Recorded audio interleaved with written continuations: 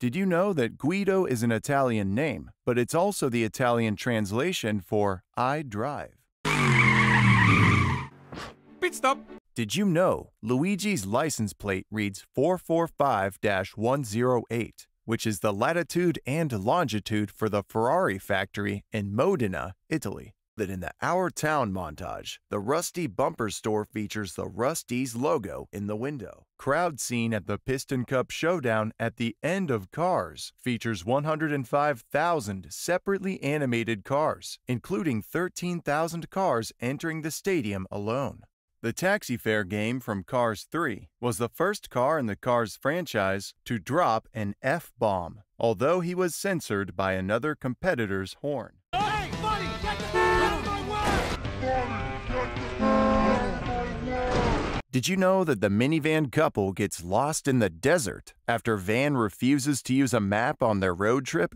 In Cars 2, he now carries around a bunch of maps because Tony learns from his mistakes. Sheriff was originally going to have a cameo in Marvel's Ant-Man, but was replaced by Thomas the Tank Engine. A post from Ant-Man concept artist Andrew Kim showed some example art that shows Sheriff from Pixar's Cars.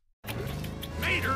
Did you know that at the craps table at the Porto Corsa Casino, the game is played with fuzzy dice, much like the kind you might find hanging from a car's rear view mirror? Did you know that during the end credits of Cars 2, when a map of the U.S. is shown, Pixar's headquarters can be seen in Northern California? It can be identified by Pixar's mascot, Luxo Jr. This sculpture exists at the real building.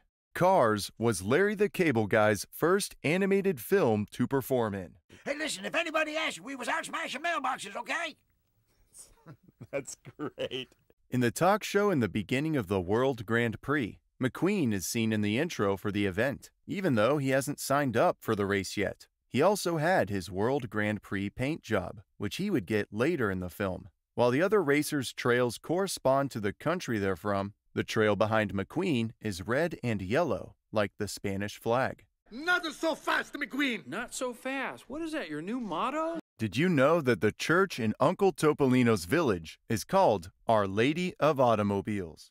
Bravo and Echo from Planes are two F-18 jets inspired by the 1986 film Top Gun characters Iceman and Goose. The jet fighters wear the same color helmets as the characters. Val Kilmer is behind the voice of Bravo, and Anthony Edwards is Echo.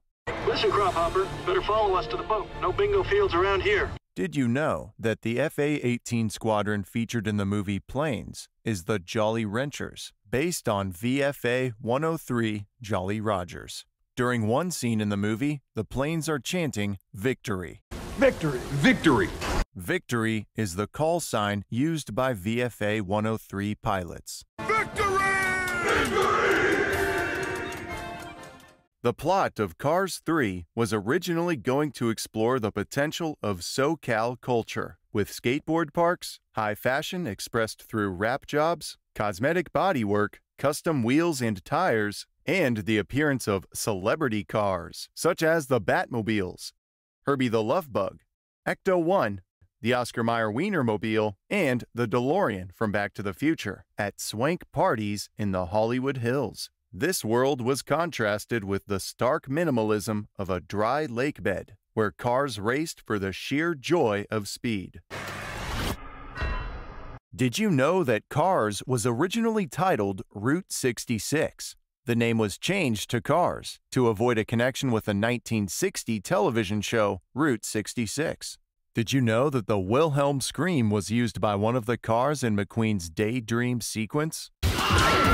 The Wilhelm scream is a stock sound effect that has been used in a number of films and TV series, beginning in 1951 with the film Distant Drums. The famed Wilhelm scream isn't featured in Cars 3, making it the first Cars film not to have it.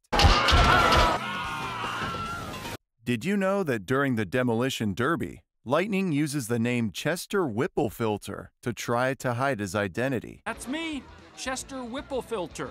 Mr. Whipple is a character featured in Charmin toilet paper ads from the late 1960s to the late 1990s.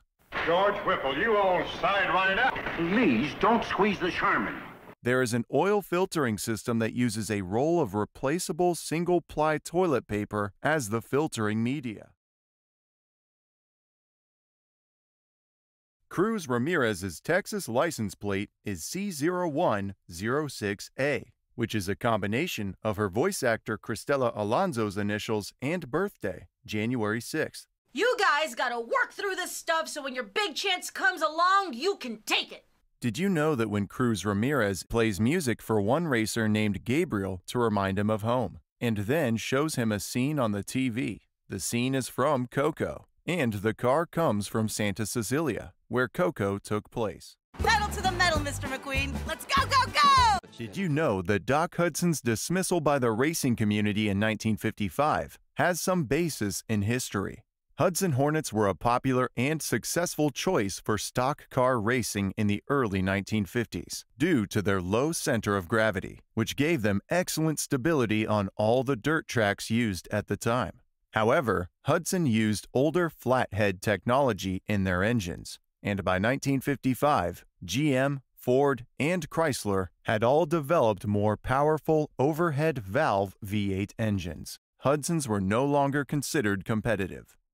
As a parody of Dr. Phil, Luigi's Uncle Topolino was featured on V12 TV, a promotional short for Cars 2 by Pixar, when he took the name of Dr. Phil It Up. Catch me outside, how about that? Outside? In Planes Fire and Rescue, the pine cones in Piston Peak National Park are made of spark plugs. There are over 2.5 million trees in the Piston Peak National Park. The foliage in the park is inspired by the national parks of the Pacific Northwest.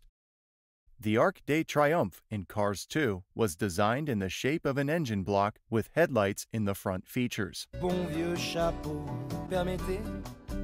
Did you know that El Chupacabra is a GB R1 racer? The GB was nicknamed the Widowmaker and the Flying Coffin since it was incredibly difficult to fly and was prone to crashing. It was also very fast and maneuverable, so many pilots used it in 1930s air races in spite of the danger. The blade, the myth, the legend, El Chupacabra! Did you know that Finn McMissile was originally created for an unused scene in the first Cars movie, where Lightning McQueen and Sally went on a date at the Radiator Springs Drive-In Theater to watch a movie called Taxis of Death, which featured Finn as a super spy with high-tech gadgetry and copious amounts of aplomb. Did you know that at one point in Cars 2, Mater is prompted to think of insurance agents? Then he says the State Farm auto insurance jingle, with modified lyrics. Like a good neighbor, Mater is there. State Farm Insurance was one of the sponsors for this movie, and Pixar created an animated television ad for them. Now that's an undercover agent.